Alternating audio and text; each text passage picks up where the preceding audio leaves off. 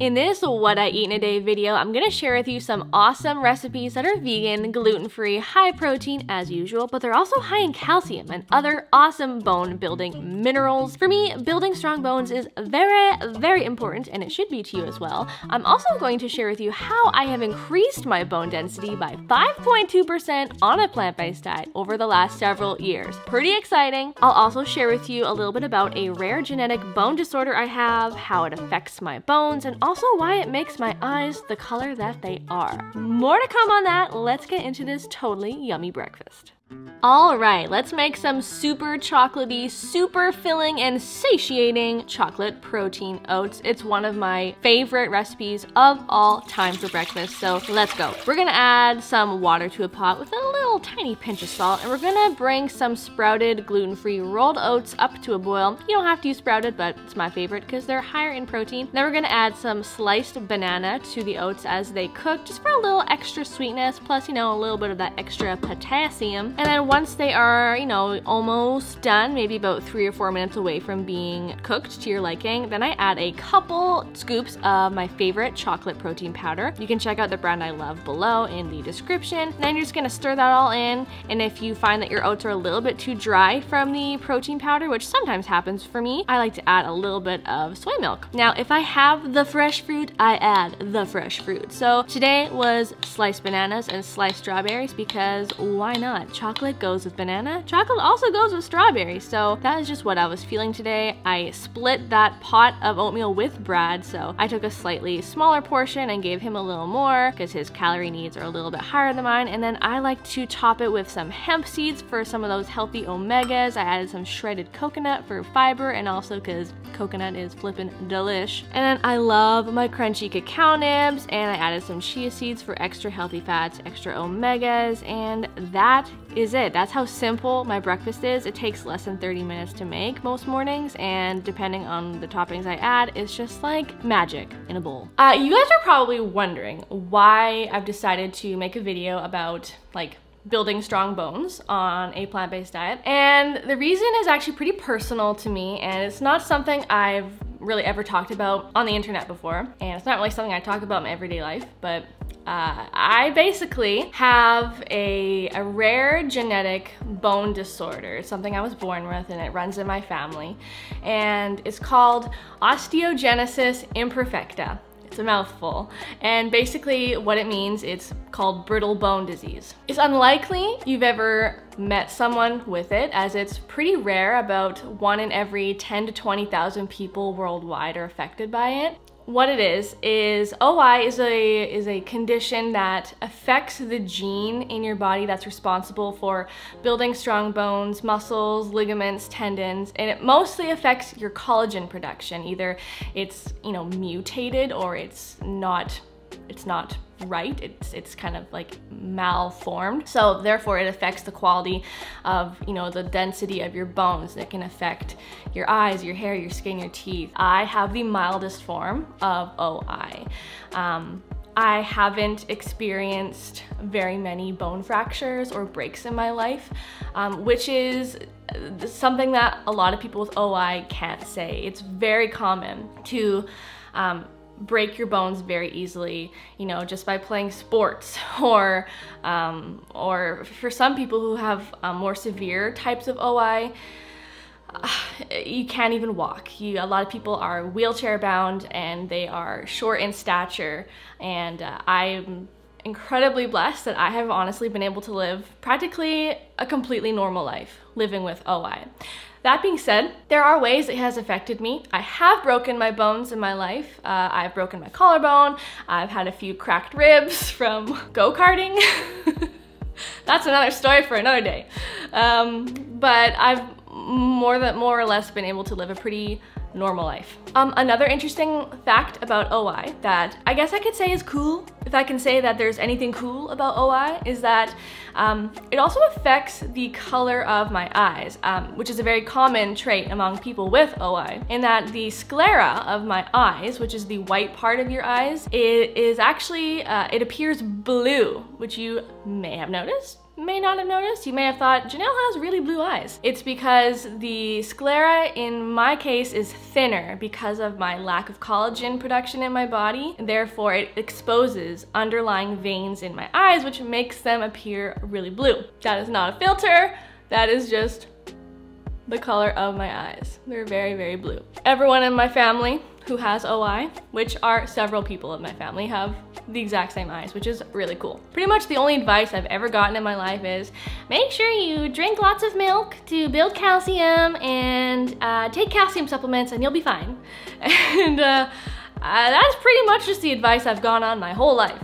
But now that I'm an adult, I'm in my 30s, I am wanting to really make sure that I'm doing a good job at taking care of my body, because things aren't going to get easier for me as I grow older. I'm more prone to getting osteoporosis, osteopenia, which is like thinning of the bones. So long story short, being on a plant-based diet has completely blown my mind at actually how much calcium, how much potassium, magnesium, manganese you can get in a plant-based diet. And those are all bone building and like ligament and joint supporting, collagen boosting minerals that are so essential to not only people like me who have OI, but just to anyone. You know, people don't talk about the importance of building strong bones, and it's something that has become really important to me in my life. And so kind of the whole focus of this episode is to not only show you all the delicious vegan gluten-free meals that I'm eating, but also I want to show you roughly like how much calcium and magnesium and manganese and potassium and a whole bunch of other minerals that I can get in my diet every single day really easily. And so if building strong bones is something that is important to you, or you know someone in your life who it's important to, definitely let me know, subscribe below, because if this is interesting to you guys, I can definitely do more videos on this topic in the future. So thank you guys for listening so far to what I've had to say. I know this has been a bit of a long ramble. I will talk more about it later in the video, but for now, I'm going to go eat this delicious flippin' breakfast you guys saw me make. I love my protein oats, they are so good. And I'll definitely share below in the video description, like roughly how much of these bone building minerals and vitamins are in each meal. So you can get an idea of how wonderful a plant-based diet can be for building strong bones.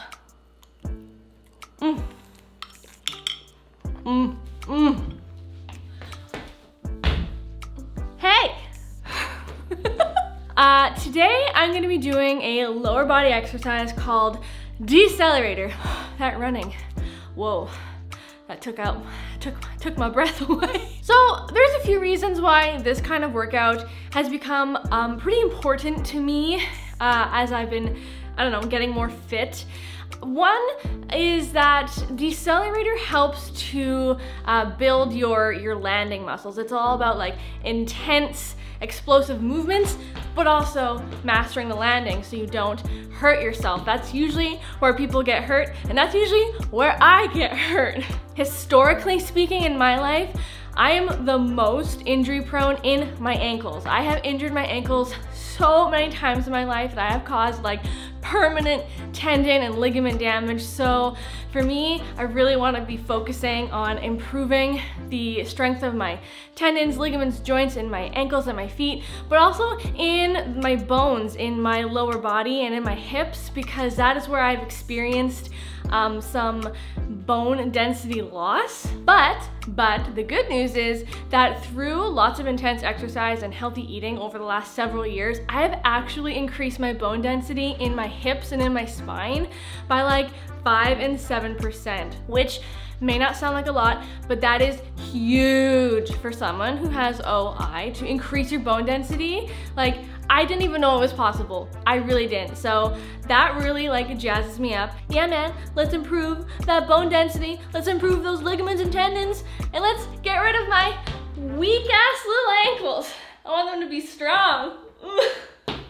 Today's lunch is this totally epic and super easy to whip up mushroom and broccoli quinoa bowl, full of healthy, whole food plant-based ingredients that are packed with bone-building minerals and vitamins. So we're gonna start by slicing and dicing up some onions, some garlic, some mushrooms, and some broccoli. Get that prep work out of the way. Then we're going to saute those onions and garlic in some water if you're oil-free, like myself, or you can use a tablespoon of oil. Then we're gonna add in some mushrooms and the broccoli and some smoked paprika for a little bit of flavor. Gonna let those saute down for a few minutes, just get a little bit soft. Then we're gonna add some rinsed brown lentils and quinoa, followed by some veggie broth for them to cook in, and a can of coconut milk for extra creaminess and delicious flavor and texture. Give it all a good stir, and you're just gonna let that simmer away until they are fully cooked. Of course, add some extra salt and pepper if it needs it, and it usually does, and also salt and pepper is life. Lentils and quinoa alone are so chock full of magnesium, manganese, potassium. Those are really great for building bones and also maintaining really healthy connective tissues, joints, ligaments. These are all things I really didn't know before, and now I know, and now you know. This recipe is just so comforting, it's so cozy, it's so quick, so nutritious, and it's really, really filling. Totally a great weeknight meal. Only takes like 30 minutes or less, and you got something delicious. Well, that was fun, and actually very, very quick, and not a lot of effort was required, which was nice, because I'm kind of exhausted. And yeah, this little quinoa lentil veggie bowl, I don't know what I'm calling it. It's just a big bowl of, well, let's be real. It doesn't look that pretty. We can admit that. But it tastes very good. I think I'm going on about 7 years now eating plant-based, and my bone density has increased, which is like flippin' crazy to me. I really had no idea that I could do it. I just didn't know. And this plant-based diet really has like shockingly proven to me that you can, in your 20s and in your 30s, you can build your bone density on a plant-based diet. Burrito bowls are a staple recipe for me. I make them probably once every week or so because they're so versatile and you can add so many different ingredients to your dish depending on what you have available. So I love using sweet potatoes in my burrito bowls because they're sweet, and sweet and spicy is always a good combo. So we're just going to chop up one medium to large-ish sweet potato, set it aside, put it in a bowl, and then we're going to also prepare some tofu. I like to chop them up into kind of, you know, thick-ish chunks, about an inch or so. And then we gotta make it taste good. So we're gonna add all the seasonings. We're gonna add some garlic powder, some smoked paprika, some cumin, some chili powder, and of course some nutritional yeast, some soy sauce for savory flavor, a little bit of avocado oil if you want to help things kind of crisp up a little bit as they cook. Then we're just going to spread all of that deliciousness onto a lined baking tray. We're gonna let that cook for about 40 minutes or so until it comes out looking something like this, nice and golden around the edges, crisped up a little bit here and there, very delicious. While that's all cooking in the oven, we're gonna make this Mexican rice dish on the stove. So we're gonna use some either fresh, canned, or frozen corn, a few cans of black beans, some seasonings. We're gonna give that all a really good mix until the beans and the corn have pretty much heated through. They're a little bit nice and steamy. And then we're going to add in some cooked rice. This is great if you have cooked rice left over from the previous day. It's a great way to use up leftovers. Then to season it, we're just going to simply add some salsa. It could not get easier. Canned salsa is your friend. And then, of course, if you have extra greens, you can add them in now. I had some spinach that needed to get used up, so I added it into the rice dish. And now you have pretty much all the makings of a burrito bowl. I like to eat this in tortillas, but today was just kind of a bowl situation, so I added extra spinach to the bowl, topped it with the rice concoction, added some sweet potatoes and the tofu, and then you can add other toppings to it as you desire, like avocado, some cilantro, extra salsa or sour cream, whatever your little heart desires. Oh, the burrito bowl.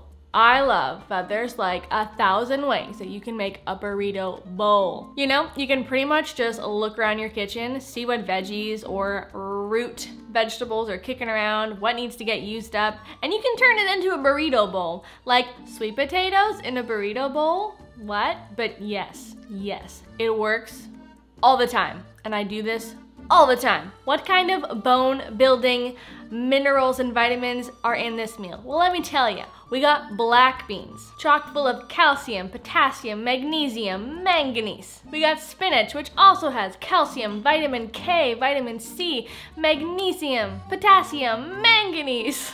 We got sweet potato, which is chock full of vitamin A and potassium and vitamin C and manganese. It's a manganese party. And we got some creamy, dreamy avocado, which of course has lots of potassium, magnesium, vitamin C. It's all good stuff, you guys. It's all good. And I feel like, how could you not build strong bones and healthy ligaments and joints and tendons when you're eating plant-based? Like, there's just so much goodness, you guys. So much goodness. Thank you guys so much for just letting me share a little bit about my story with, you know, having osteogenesis imperfecta and, you know, how I live with it, how I thrive with it, and how I get lots of bone and joint, ligament, tendon, collagen supporting nutrients and minerals in my everyday diet. It's really easy, and I hope that the meals I've shown you today, for one, made you drool and make you want to eat them, but also show you how easy it is to get all these good nutrients and minerals in a healthy, whole food, plant-based diet. It's what I'm all about. I'm about the high protein. I'm about building strong muscles, building strong bones. So if that's something that you're interested in, please subscribe to my channel. I don't want you to miss out on some awesome content that could help you in the future. And that's it. Thank you again for tuning in. I love you guys. Mwah. And I will see you guys in another video very soon. Bye!